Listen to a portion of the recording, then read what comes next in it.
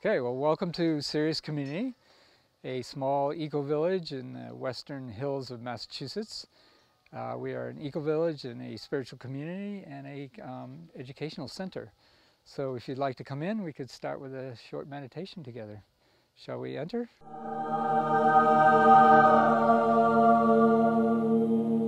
Send this energy out into the world as a force for healing and goodwill. So while you're sitting and while you're still comfortable, Okay. maybe we'll do a little discussion about the importance of communal spaces. Well, within the community, there are a lot of private houses. People even have their own private kitchens, and there are a number of places that are more shared.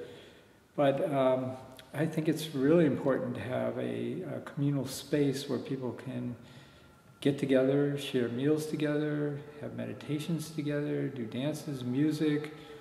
All those things, I think, lend themselves well to a socialization of community. And if you're trying to work together to do something that's useful for the planet and other people, it's also very important to have places where you can have fun together.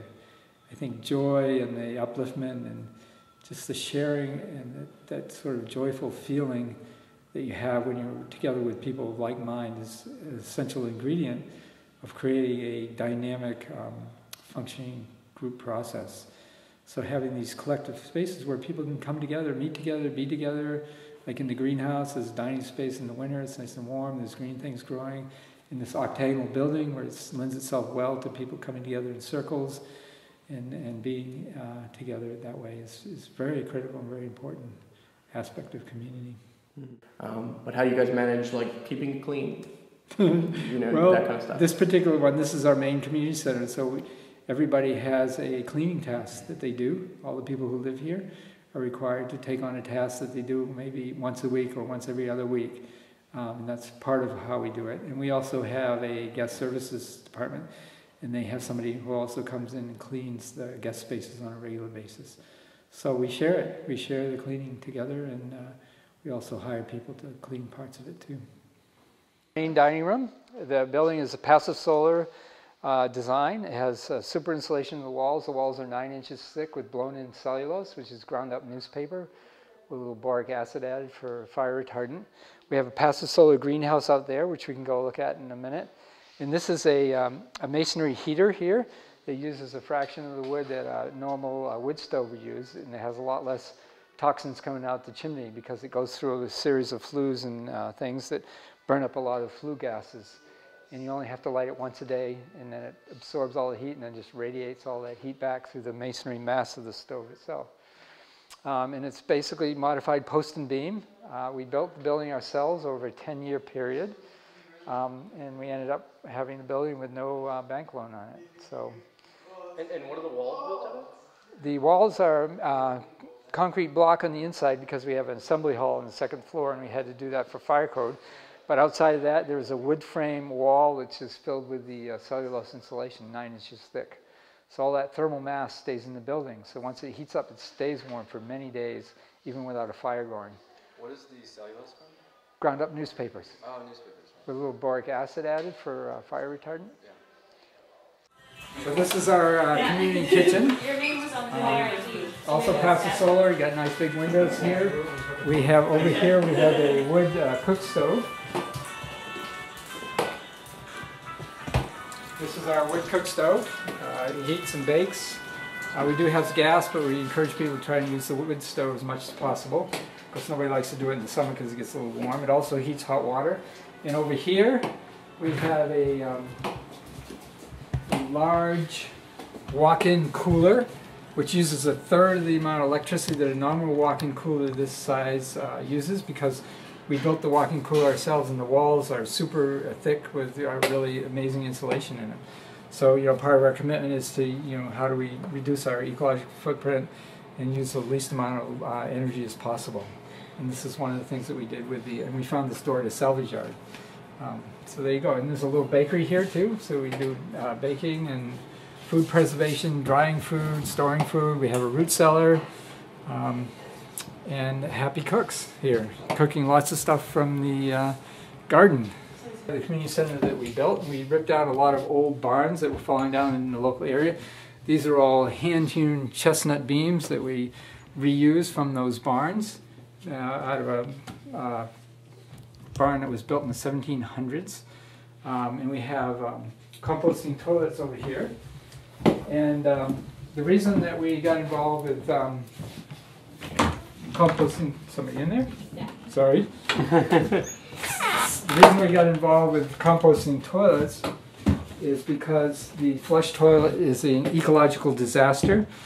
You take perfectly good potable drinking water and you mix it with human waste and you put it in a concrete box and then you pump it out of the ground, take it to a treatment plant where they douse it with chemicals and tons of energy, and then you dump it in the landfill. With composting toilets, you eliminate all of that, you keep the water out of it, and in a 2-year cycle, you can compost the solid waste and actually use it as a resource rather than a waste product. You do have to be careful because you can spread around disease, but if it's composted well and done well, then none of that becomes a problem. And it's a huge problem all over the world is what to do with human waste. And rather than have it be a waste product, you can just turn it into a resource.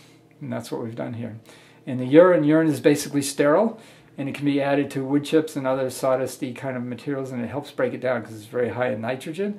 And we add nitrogen to carbon material like sawdust or wood chips like that. It speeds up the whole decomposition process really greatly. And that's pretty much what we do with it. So rather than having a waste thing, now we have this great resource here. Okay, so this is our passive solar greenhouse. As you can see, we grow lots of food here. These are all hot weather crops. These come out, and then in the winter we plant crops that can tolerate a little cooler temperatures, so we don't have to keep the temperature of the greenhouse up. And it does a lot of things. It, actually, in the winter, it generates heat and helps heat the dining room. So we also have it as part of it is a dining room. So in the winter, you can be out here with all these beautiful green plants, even when there's snow outside. It also collects water from the roof. This whole thing under here is a cistern, and the water from the roof goes into the cistern, and then we pump it out of the cistern and we use it to irrigate the whole greenhouse. And we do have a wood stove in here. Usually in the course of a winter we only have to crank it up 1 to 3 days during the whole winter to keep it above freezing here. Just the sun itself heats this place up because there's a lot of thermal mass, all this concrete, the soil and the water and everything holds the heat in. And this is an uninsulated wall to the dining room, so when the sun is out, this actually helps heat the dining room. In any good permaculture thing, you want something to do at least 3 functions. So it's a food production area, it's a dining room, it collects water, and also helps heat the dining room. So it's a post and beam system, and we have a fig tree down there that produces lots of edible figs. And we have a little frog pond in here. It gets filled up from the cistern. Once the cistern is full, it overflows into the frog pond. And once the frog pond is filled, it overflows into those 2 beds with perforated pipes in it and actually irrigates the beds themselves. And the idea of having it here, it actually breeds frogs and toads, and they come out and they eat a lot of insect pests that might come into the greenhouse itself. So how much of your own food are you able to kind of consume while you guys are here? Obviously there's different numbers in summer and in winter, but... Yeah, well we have very large gardens too, organic gardens. We run a small in-house CSA, and we have hundreds of guests a year, so we feed everybody out of the gardens. So it's a little hard to say what percentage. We do still buy some things because we don't have a huge amount of agricultural land here. We still do buy grains and things that take larger plots of land, but we do produce most all of our vegetables. We have a root cellar for storing lots of things. We dehydrate, can, freeze, all kinds of food like that too.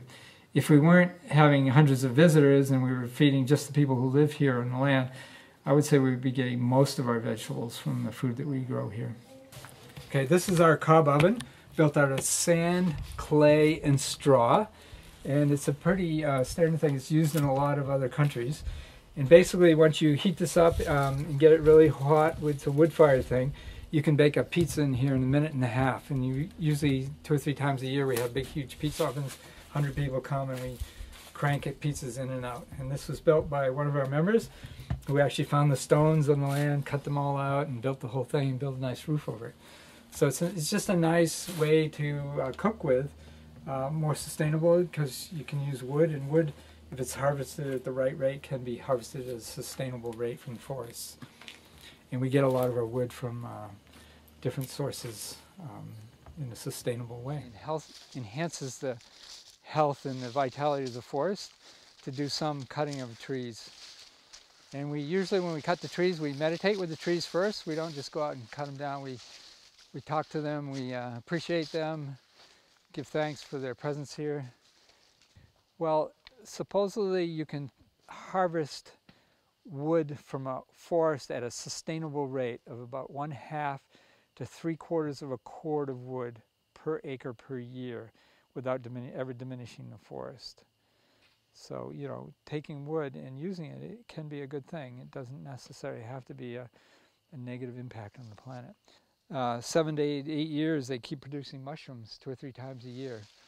And shiitakes are really good. They stimulate the immune system. They are overall healthy. And you can grow a lot of food just on these logs. And when you think about all the things that we get from trees, it's pretty amazing. Food and fuel and building materials, and it just goes on, the number of things that trees provide. So I think as long as it's done in a conscious way, that you're really appreciating the trees, and you're cutting them down in a way that doesn't create environmental or ecological imbalance or disaster, that it's okay to use the trees. And the forest here is kind of friendly. I think they appreciate it. This particular piece of land was sacred to Native Americans. There's some hearthstones. There are these stone hearths that were built supposedly at the end of the Native American longhouses. And the person who used to be head of the local historical society, she said she thought that the Native people used to come here and do their ceremonies on the land. They didn't actually live here, but they would do ceremonials here. And we found 3 of these hearthstones on Sirius's property, and then there's 2 or 3 other ones that we found that were just outside of Sirius's property. And we had an old land grant deed from King Philip, who was actually an Indian, a Native American, and they called this hill Hearthstone Hill way back when. So it has that whole history to it. So we feel that it is kind of a sacred space, and we've really tried to honor that. And we're really there's whole sections of land that we will not develop at all because we feel they're really sacred, and there are other areas that we feel we can work with them and actually make them more beautiful. Part of our philosophy is never to build on a sacred part of the land. If something's already beautiful and has that sort of sacred energy, then not to build on it, and take areas of land that may be seemingly less desirable and make them beautiful. That's part of what we've tried to do here. And there's a large portion of land that we don't do anything with because we feel like we really need to preserve it and honor its sacredness.